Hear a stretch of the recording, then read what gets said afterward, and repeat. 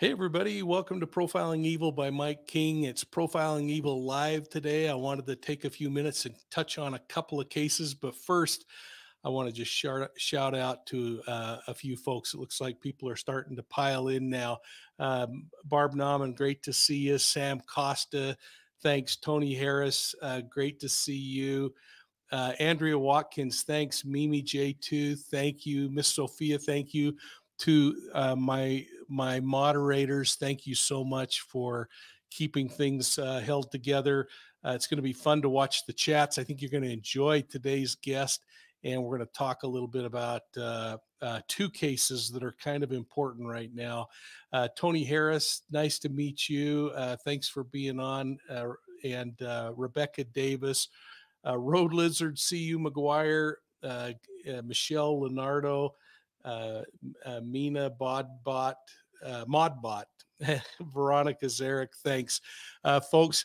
For those of you who were on choir practice Monday night, we were doing some profiling of some cases. We were talking about Randy Leach and what's going on there. Just so you're aware, Adventures with Purpose is out right now. Looking at this site, we wanted to revisit. I hope that they recover a body today, and if so, we'll put something up on that. I may even go live with them if they do that. But had some communication with them this morning, and they're zoning in and hopefully searching that site for a body, which will bring closure to a 2-year-old homicide, which is pretty nice if we can do that. This is kind of important today because the Donthe Lucas trial is resuming, and if you remember, it has been on a little bit of a hiatus. Lucas is charged with the murder of Kelsey Schelling, and if you remember Kelsey, this little gal, on February 3rd of 2013, 8 years ago, just a couple of days ago, learned that she was pregnant, and she desperately wanted to have the father of her unborn child involved in the process. Apparently, the father, Donthe Lucas, had enough control of her that he convinces her to make a 2-hour drive from Denver, Colorado to the suburb, or to Pueblo, Colorado, where he's living. She did it after working a full day of work and leaves at 10 o'clock at night because he promises her a, quote, surprise. Well, the surprise was something happened. She disappeared the following day. She hasn't been found in 8 years. Imagine that. That little baby would have been 7.5 years old by now. She was declared dead by prosecutors who filed murder charges against Lucas and are now in the beginning days of this circumstantial evidence trial. And I keep making a big deal out of this because it is important. If you think about the Suzanne Morphew case, it, in my opinion, will become a circumstantial case. This requires an incredible amount of courage from a prosecutor to charge a case like that. 2 weeks ago, coronavirus struck the courtroom, and of course, the trial was postponed for 2 weeks. I hope you'll take some time and explore the story map that I've built on the Donthe Lucas case. And I want to just pull that up real quickly here. In that story map, you're going to be able to go through and catch up on everything that's going to be covered in the case. You'll learn about who Kelsey is. You'll be able to go through and figure out the locations. You're going to be able to learn a little more about the cell phone tracking that went on, and I actually cover some information on that.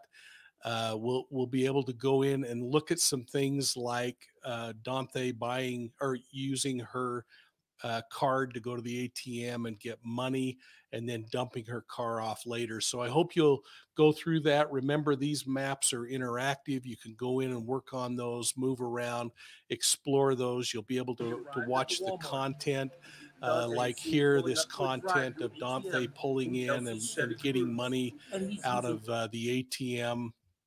And of course, I also put in a section here where you can go in and see what's happening in the courtroom. Now, just keep in mind, this is going to be really hard hitting. And if you think about the opening statements of the prosecutor, I think those were pretty impressive.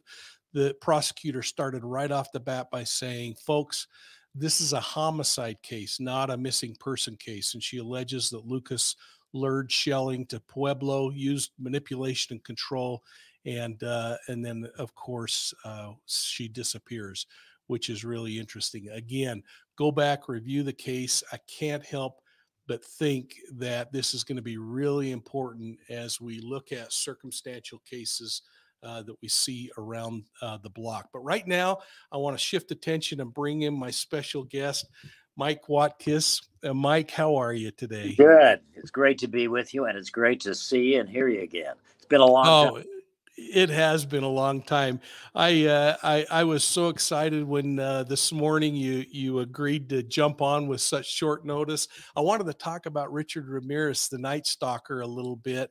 And folks, I just want you to know that Mike is an internationally known reporter, author, actor, and gosh, a friend of mine for the past 30 years.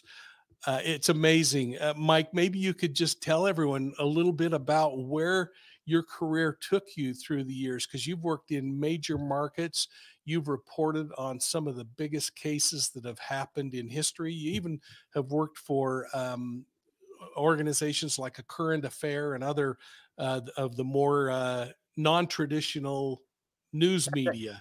Tell everybody. That's a nice way to say it. Thank you, Mikey. I've been, I tell people I think I'm the luckiest guy in the world, because I really, and I mean that so sincerely, because I've been lucky enough serendipitously to have been at the right place at the right time for some fairly significant historic moments. And you and I crossed paths a long time ago covering a well-known sort of cult leader in Utah, Arvin Shreve, and it's been one story like that after another. I started in Utah, grew up in Salt Lake City, hometown kid, and just started in media there, and have been on the road pretty much for the last 40 years. It's amazing. When I look back, I think I remember seeing you at a crime conference about, I don't know, 5 years ago. We both were keynote speakers for the conference, and we had the chance to talk together about how the media and law enforcement can work together. But I mean, you handled some biggies. I remember seeing you with some stories on September 11, Princess Diana, and one that I paid a lot of attention to, Oklahoma City bomber. What were some things that jumped out at you during those? Well, I mean, again, just I feel fortunate to have been a witness to history. We got on a first flight over and covered Princess Diana's death and funeral in Oklahoma City, shortly after the bombing, and therefore tracing McVeigh's steps as he led up to it. Did a fairly lengthy piece on that. And, it was there the morning they found the bodies of Ron and Nicole, starting the O.J. Simpson saga. We were working in Los Angeles at the time, and, interviewing Richard Ramirez, ambushing Elizabeth Taylor on an airplane. It has been sort of a crazy, one story to the next, but it has been as fascinating. And some of the stuff I try to write in the book, if it makes any sense, and I'm not certain it does, but piecing all of these seemingly random events that sort of became my world. Yeah, and you do have a couple of books out. What are those books, Mike? I've got one I'm working on, but the one I've got out now is called Story Hustler: Murder, Mayhem, PTSD. And Story Hustler is in the book I explain where that name came from. A woman was writing a book about Michael Jackson, and there's more to the story, but she refers to me in the book as a story hustler. I don't think she meant it as a compliment, but I loved the title so much that I wanted to put it on business cards. And then I retired, and I figured, well, it's a perfect handle for my book. That's great. The PTSD part, is that the PTSD that you suffered having to do all these cases, or is it part of the topic? Well, the book, if you read the book, it opens up, and sort of the premise of the book. A man called me 20 years ago, Mike, out of the blue. Very nice fella, obviously a devoted fan, a follower, and watcher of the station I was on. And he sincerely asked me if he thought I suffered post-traumatic stress disorder. And honestly, I had never thought about it. But you know, you and I have shown up at the same scenes enough time to know that does it take a toll on one? You know, and I don't want to diminish anybody who has, you know, PTSD, or to insinuate that I'm a victim of anything, because I'm not. I chose to do I ran into every one of the scenes I covered, and I would have done it if I wasn't paid. I'm just wired that way. You're probably wired that way. Most first responders, who I admire a great deal, and I spent my career covering first responders in many ways. So, you know, I mean, I'm rambling now, but it's the bottom line is I've been lucky, and I've just been able to be at some scenes and tell some stories that I think, you know, not because I was there, but just because they intrinsically were of great significance historically. The war in jail, and you know, that whole saga. Yeah, I mean, that's I was just going to bring up is you've also had quite a few films that you've appeared in, you've helped in the direction of, or you've written pieces or parts, maybe even whole, one specifically on Jeff's. I mean, why don't you talk about Yeah, that for a yeah. minute? Well, I think that if there's a part of my career that, you know, if there's something that took up more of my career than anything else, it was really the pursuit of the wrongdoing of Warren Jeffs and his followers in the FLDS community. I grew up in Utah, you know it too. And if you're there, you have some sense about what these communities are like, what's going on inside them, and so I started telling some of the stories about the abuses of women and children 40 years ago. And early on, and Arvin Shreve was, you know, obviously a smaller version of the Warren Jeff story. And so all of this, you know, it seemed, I kept thinking that if we expose the wrongdoings, law enforcement and politicians will step in and do the right thing. And with the exception of a handful of guys like you, not many did.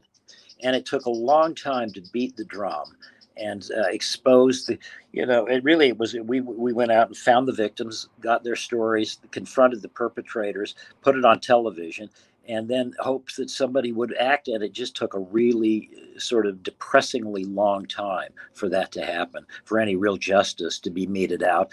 And I think you guys did in Utah did a better job than we did here in Arizona, to be honest.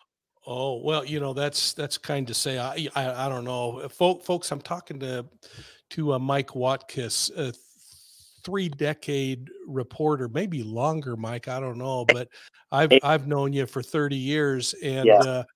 um, Mike has worked in major markets in Los Angeles, Salt Lake City, Phoenix. He's worked for Current Affair. He's been around the world on news stories, and we met during the Zion Society case years ago, and have been able to, from time to time, keep in contact. But I want to talk a little bit about Jeff's for a minute, because as you know, I after leaving local law enforcement and going to the Attorney General's office, I took over that ritual crime task force for the Attorney General in the Utah legislature, which put me in front of those polygamous groups on a regular basis. And we had a program called Safe at Home. I don't know if you remember that, under I do Attorney remember. General Graham. And it was such a great Trojan horse, because we would talk to the polygamous leaders and say, well, you know, obviously you want everyone to feel safe at home, don't you? Let us come in and educate people how they can report if they're ever being abused. Well, it put them right on their heels, because they had to appear to be participating in helping law enforcement, Right. but they wanted to keep their secrets safe. And I went through Colorado City and Hilldale and over into Centennial Park actually 2 weeks ago.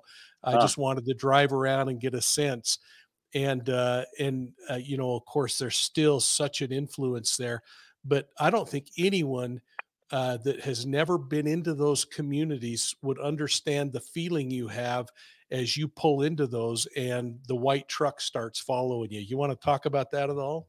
Well, you know, I always found that really interesting because I had so many dealings with these guys over the years that by the end, but after a few, you know, after me going up there, I couldn't find any of those guys.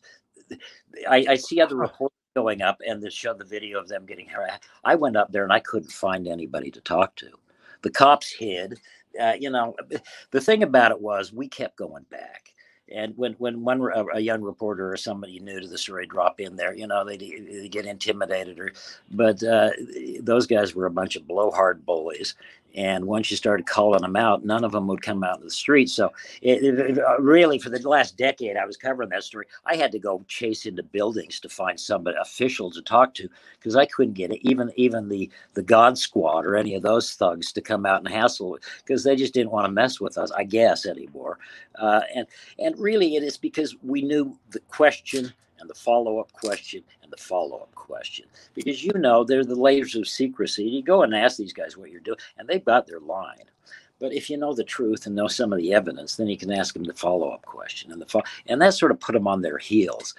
You know, I was just looking at a memory and some social media about going back and covering a Senate hearing. The one time the U.S. Senate took up the issue of crimes being committed in polygamous communities. Harry Reid from Nevada, and during this, Willie Jessup, the famous enforcer for Warren Jessup, was there, and Willie and I almost got into a fist fight right outside a Senate hearing one day when he came out and started accusing me of kidnapping people.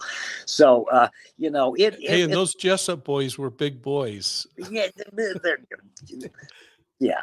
So anyhow, but I belly bumped with most of those guys at some point or another. You know, I'm getting chesty with those guys, and you know, it was gratifying because you were up there, even though the legacy of the FLDS community is still strong up in Short Creek.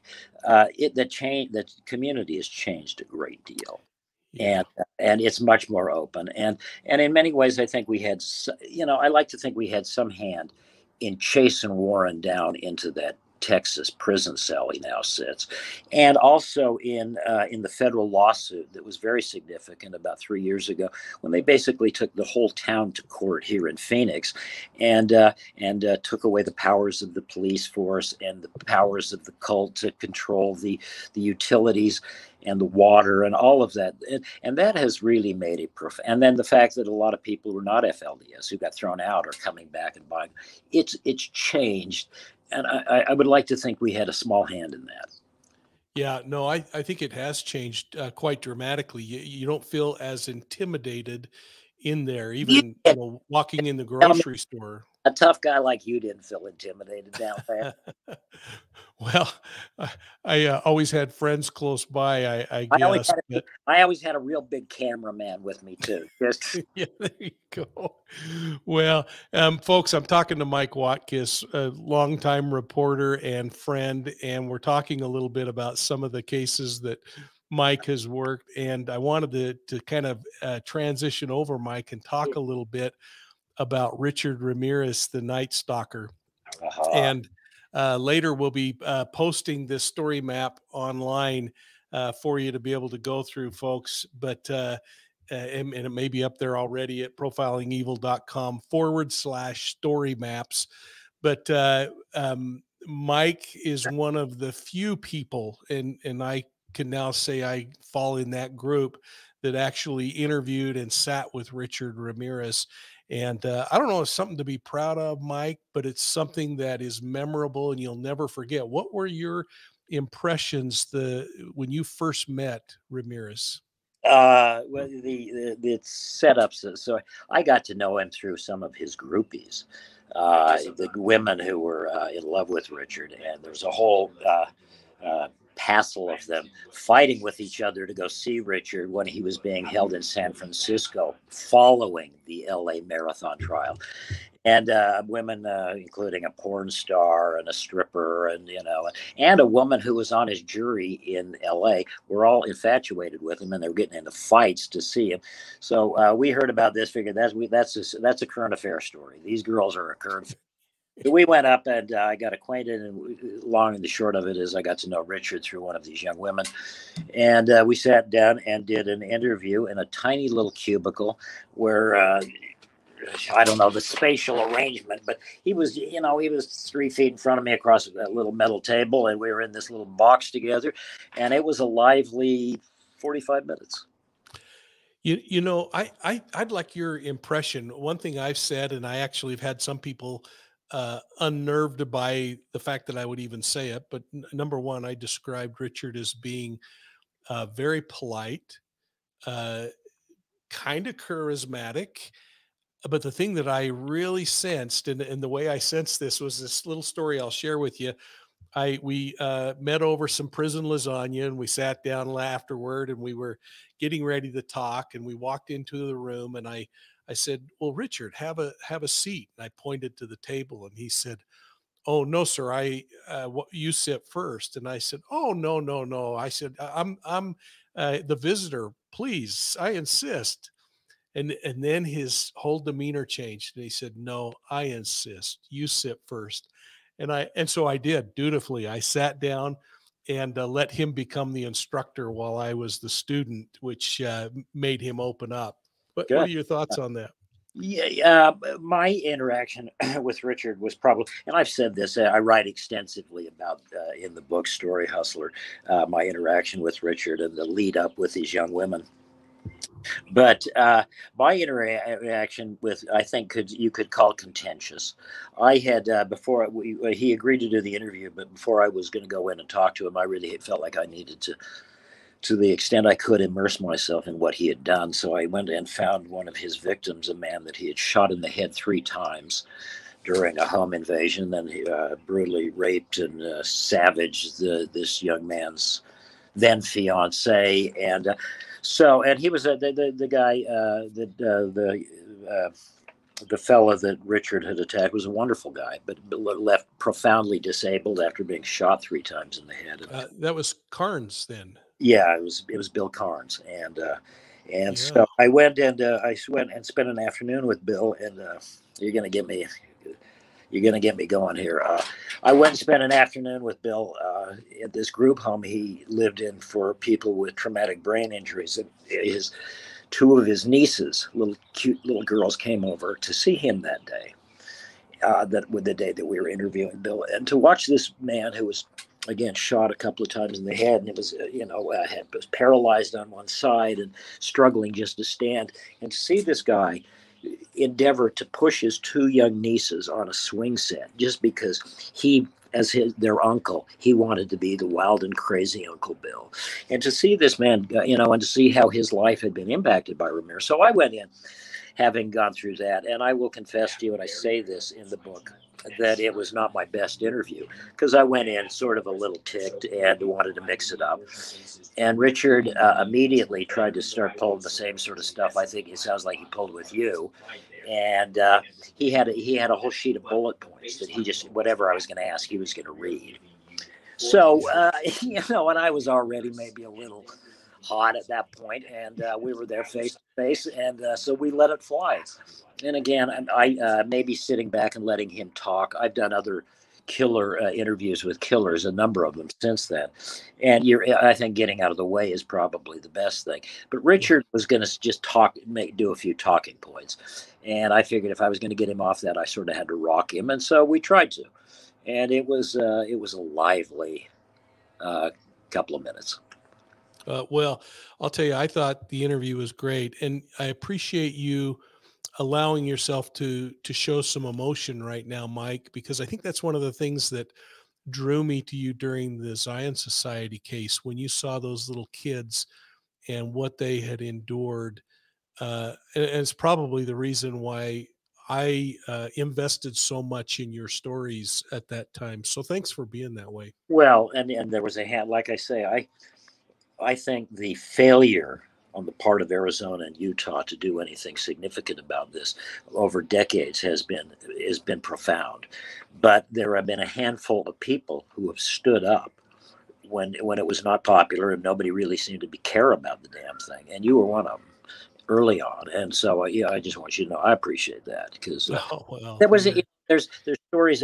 Most stories you do is like this was one that, as we were discussing earlier, just seemed to be fairly defined, black and white, good and bad, and preying, systematically preying on women and children was a bad thing, and that's what had started. It was happening inside these closed communities like the Zion Society and down in the Short Creek. And so I appreciate the fact that you had the guts to stand up and do it when it was not popular on your end either.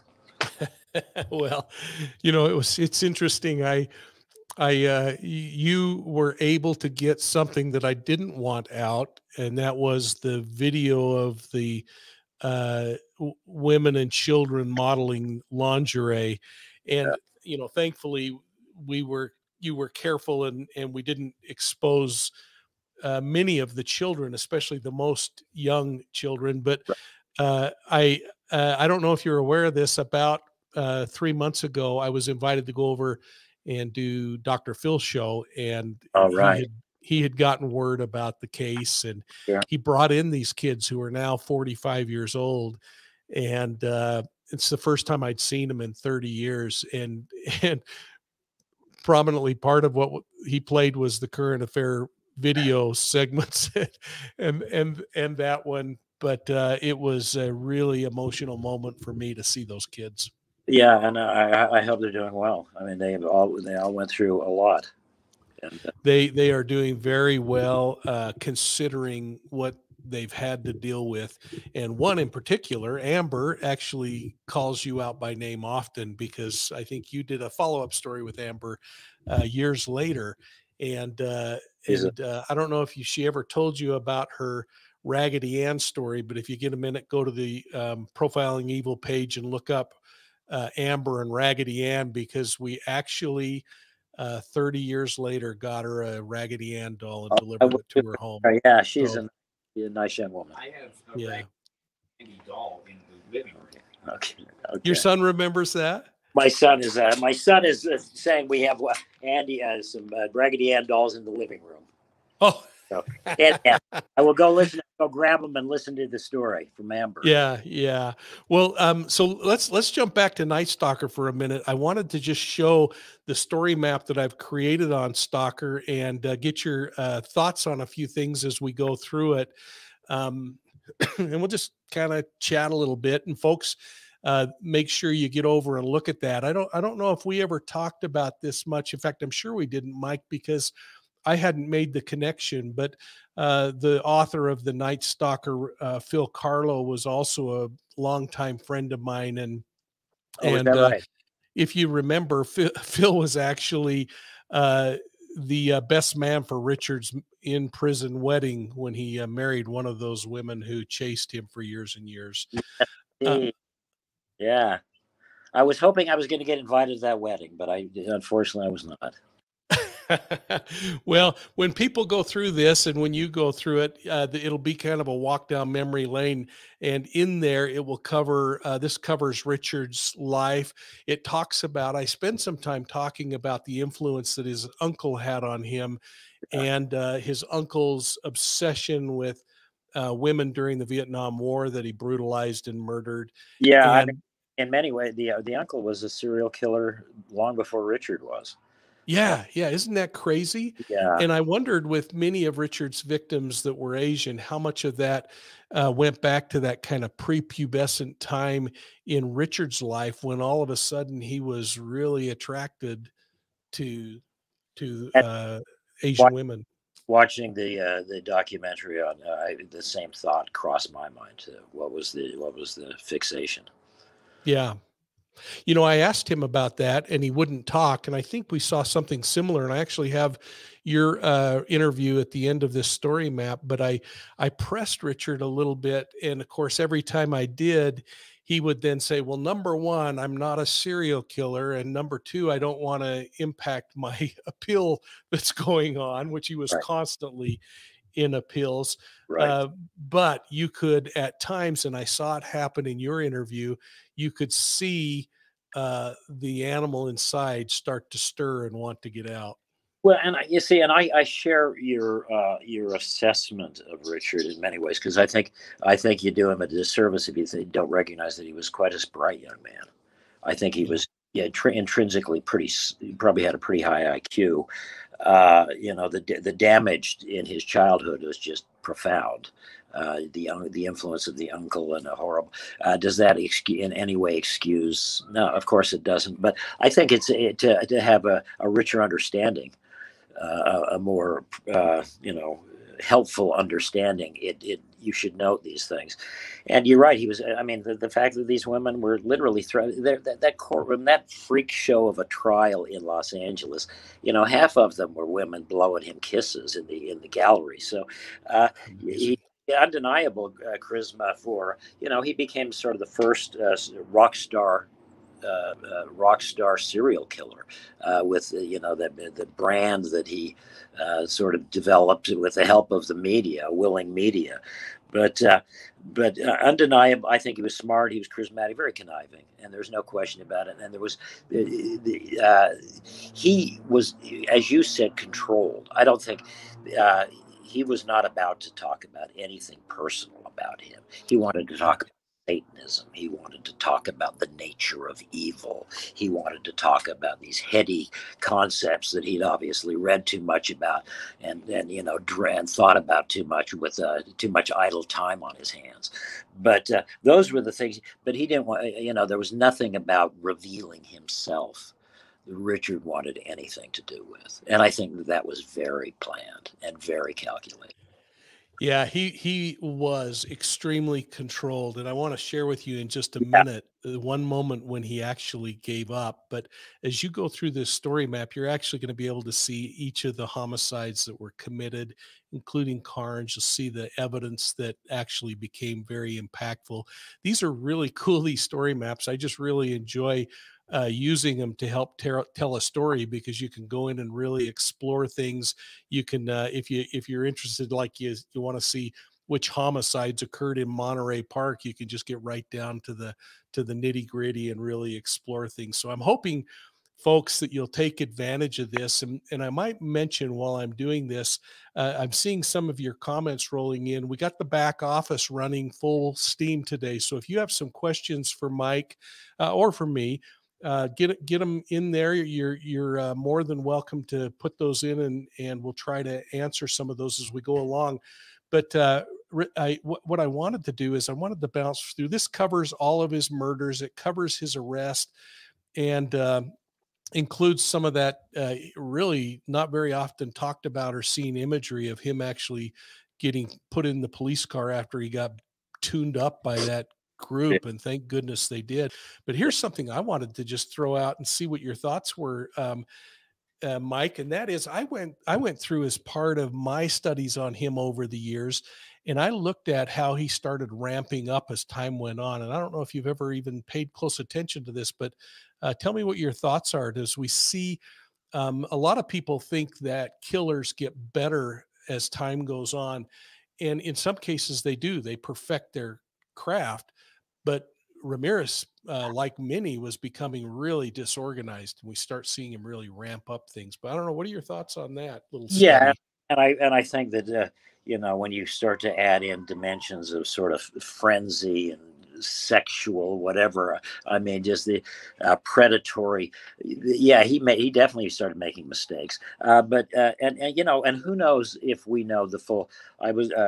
Noted one of his attorneys from Los Angeles was interviewed in the Netflix thing, and he says, you know, I clearly Richard has spoken to this guy, and he throws out this sort of loaded statement that there's probably a lot more stuff that we'll never know about, you Yeah. know, and I would think that's probably true. I don't think that, you know, a guy like that comes out of nowhere, and it is. I think it is certainly an escalation. I don't think many people drop into being, you know, a home invader, shooting people in the head, tying up and raping them on your first rodeo. Could it happen? I'm sure it has. But I think that somebody like Ramirez started off with petty. I mean, they talked about that he was a known thief as a child. I mean, clearly he was sort of violating the law and outside, their sort of parameters of right and wrong early. And I think it becomes easier and easier and easier once you sort of have crossed that. Not everybody goes to the extent, but a guy like Ramirez, he was tailor-made to end up where he was, where he, Yeah. given the backstory and everything. And this is in no way an excuse, but again, I find it fascinating. The Netflix film, and I'm interested in what you think about that. I thought it was fascinating, and I'm glad they focused on those two extraordinary cops. They did a great job, and Gil and Frank, really extraordinary law officers.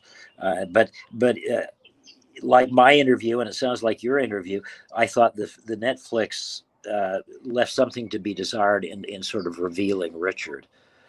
But I don't know. I kind of felt that way. I don't know if none of us. I don't think Richard wanted to be revealed. Though I wondered why they didn't talk with his wife or some of the retired staff from the prison who actually talked to him. Phil Carlo obviously now is deceased and not able to, but guys like Don Donthe, who were, Dr. Donthe worked with him day in and day out. Yeah, and I wonder if they didn't want to participate. Maybe they didn't want. I mean, the wife may not have wanted to participate, or who knows? Who knows? They would. Yeah. It'd be interesting perspectives.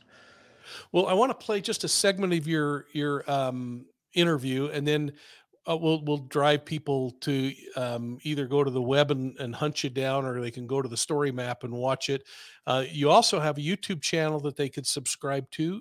So I know you don't do a lot in that environment, but they can. Is there other ways that they can learn more about your background? Well, you know what, I think the book is available on Amazon. It's again, it's Story Hustler, Murder, Mayhem, PTSD, and had it out for about 9 months now. It's done pretty well, and it really there's a lot about Jeff's. There's a lot about Richard. One of the longer chapters is about Richard Ramirez, and then. Having been on television and in front of a camera for as long as I have, unfortunately, there is incriminating evidence all over the internet. So, yes, there is. Although you may not recognize him, folks, because he actually used to be pretty clean shaven. Yeah, I've been retired, as we were discussing, and I started sort of growing, started growing my hair out a little bit for a role I was doing. And then the pandemic hit, and and now I'm just sort of a disheveled old man sitting on his patio writing books. Oh, well, I'll tell you what, you are as brilliant as ever, and we'll again, I'll ask if you have any specific questions, please pop them up. But what I wanted to do is just play a segment of this.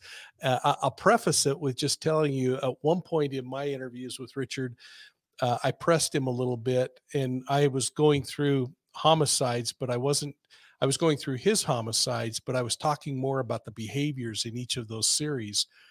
And I finally stopped and I said, Richard, what were you thinking then? And, I thought I could trip him up, and there was no tripping him up.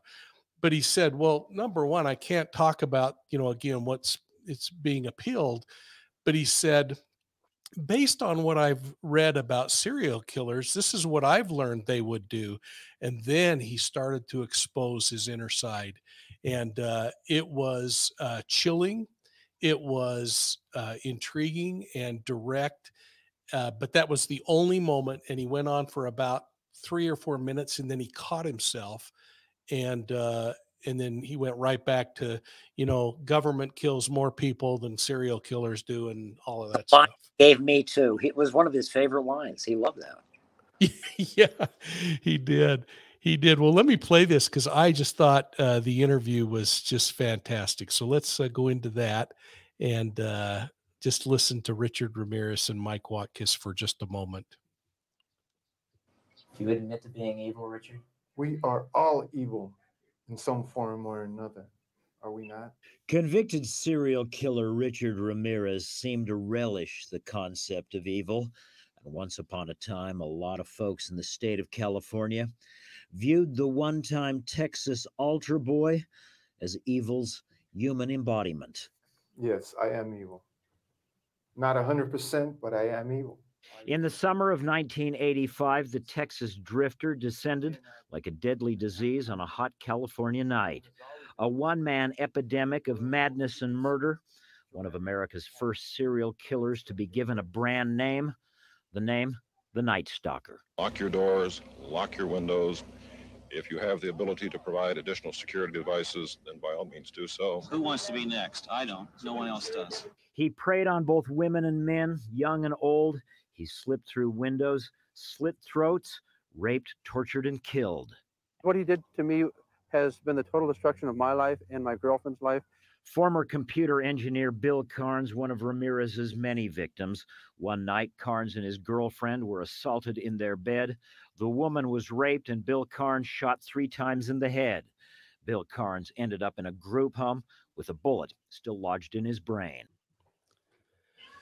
Wow.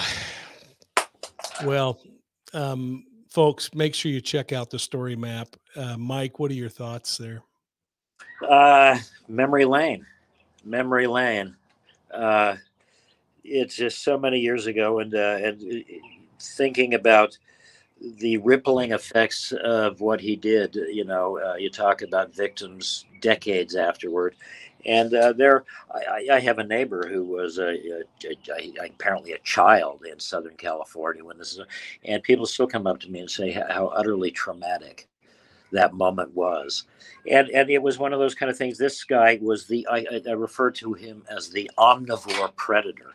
He ate he would go after anything. Little children, boys, girls, adults. There was women, men, various types of slaughter and abuse and torture. And so it was. This guy really brought a whole tool chest of. He was the omnivore. There was nothing that he did. He was a predator that went after everything, and that's what terrified people. And it took these atrocities right into people's bedrooms. And so obviously it was an unnerving moment. You look back on it, just the trauma that one guy like that can inflict on dozens of families and an entire community. It's incredible. Mike, I don't know if you can see this question from Sue Duplessis. Did they find all of his victims that were killed by him, or is there still outstanding missing victims to be found and that must be identified? It kind of goes to something you were answering, but maybe you could comment on that. Yeah, to my understanding, I mean, all of the homicides that Richard is believed to have committed, is known to have committed, those are all accounted for. But again, there was I think with a guy like Ramirez, he was doing stuff before he came up on the radar screen, and Gil and Frank and their detective work in Los Angeles put together, I think, the body of his criminal work. But are there things that they are unknown? Are there people that were killed perhaps by Ramirez that we will never know about? I wouldn't bet against that. Yeah, it doesn't make sense when you see the way a serial killer and the amount of cooling off period between events. It doesn't make sense that there would be the big spaces that we see, especially from his first attempt when he's a young man working in the motel in El Paso, and frankly gets tuned up by the husband who captures him in the house or in the motel room, through to go 1.5 2 years until that first assault. Retired Sergeant Melinda asks about any mental illness, and I can say that there were attempts to say that he was mentally ill, and the court and the prosecution were able to rule that he was competent to stand trial. And that was something that I always would make sure I brought out in cases that I testified in on these kinds of cases, was that, in my opinion, is he goofy because he does this? Absolutely. But he knew what society standards were, and he chose to violate them anyway. Yeah. And that's proof by the way he hides out. I would have real trouble with an allegation or an argument that Richard was, again, mental illness, and I'm certainly no expert, but he was aware of what he was doing and knew the nature of what he was doing. And is that grounds for culpability? I would say so. You know, I think it's interesting when you look back at his period of time and you see this happen with serial killers. There's almost a level of arrogance and boredom that comes with this thing. But the one traffic officer who stopped him, and he's got him standing out in front of his car while he's running a license check on him. If you remember, Yeah. Ramirez drew a pentagram on the hood of the car as the officer was getting over the air. That he's a suspect in a serial killing, and then he takes off running. And well, actually, I think he had just. I think a child had just been assaulted, or some crime had just occurred, so it was going out on the radios. And Ramirez gets pulled over uh, in I think a stolen vehicle, and the cops writing him. Has his hands on top of the roof, and Richard hears the call for the assault he had just committed, and I'm in trouble. So he runs and leaves his fingerprints in all likelihood on top of the hood of that car. But this is one of those times where law enforcement did not do the right thing, and one agency didn't help the other agency out, and they had this vehicle that had Ramirez in it and perhaps his prints, and it got thrown into a storage lot for weeks and weeks, and they probably could have prevented some of these killings from occurring had the law enforcement followed through, but unfortunately they didn't on this one. Yeah, amazing. I had a friend of mine on a few weeks ago talking about Ramirez briefly as we were introducing just a thing I call the public record, which is just a reminder that Netflix story was out, and he's a retired profiler. And I said, well, one of the things I found interesting, Richard did relate to me that the first pentagram he drew was actually out of boredom, and it got such emotion out of people that it then became his moniker. Yeah, I think Richard was. I don't think Richard was adverse to shocking. He wanted to make a scene. And a good dose of theatricality in the young man as well. Yeah. And he played it. No doubt, he played it. So Robin S. asks, what kind of serial killer is he since he doesn't have a target victim? And, that's probably one that's more up my alley, but I'd like you to take a stab at that, Mike. But my thought is, Robin, that first and foremost, I don't know that he didn't have preferential victims. I believe he did. Right. But like many killers that become disorganized, if their preferential victim is no longer available, they'll pick a substitute, something easy to replace with, because they still want to have that thrill, in his case, of assault and dominion and control, and ultimately taking of a life. So I don't know that I would be one who would say he didn't have a preferential victim. I don't know. What are your thoughts, Mike?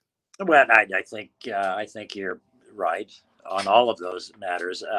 He definitely had a certain group, a demographic that seemed to make up a large portion of his victims. So to that extent, but you're right. I think most serial killers, probably the most the one I've heard the most of is someone preying on vulnerable women who are on streets. There's I've covered so many serial killers where that's the demographic, because the target's easy. And you're right. Most serial killers follow some sort of MO, and that's, I think, one of the interesting things about Ramirez. He definitely did not, and I think it was startling to Gil and Frank when they were investigating the case as the Netflix doc. Suddenly they had some guy who was breaking the rules, and they had to rethink things, and Richard required that. Yeah, actually, and what I learned after studying him was that there were two things happening. One was fantasy driven, and I believe that was the actual victim selection process that sometimes was frustrated, because we see him originally start going after women that are in pretty much a similar kind of capability or a category. But these killers are also functional. They gotta pay for drugs, or they gotta pay for their rent, or whatever else. So Right. all of it became also, how do I also satisfy this need, but also get some money or get the drugs I need or other kinds of things. Right, right. And Richard successfully navigated that by just robbing people when he broke into their homes and shot them and raped them, and then Yeah. took all their loot and jewelry. Mike, will you come back, spend some time with me, and we'll do some more shows? Anytime, Mike. It's honestly just seeing you again after all of these years and reminiscing about some of the old days. It's been fun. Well, it's let's see. I don't know if you can see on the back shelf. Let me grab it. You know, this is one thing about age. My eyesight is. Oh, let's see. Wait a minute. My chair's hung up. Oh, there we go. Okay, so I got to get your address so I can send you this out. That's the new book. Oh, I can't wait. And, you know, I'm so interested, having been there back in the days for the Zion Society and Arbitrary. I can't wait to read your perspective on all that. Well, and I thought you'd be interested in one thing here, just a little look down memory lane. I don't know if you can see that, but that's some of the kids. Oh my goodness! Yeah, wow. So get me your address, and I'll send you a book out. And I expect to have a book in return.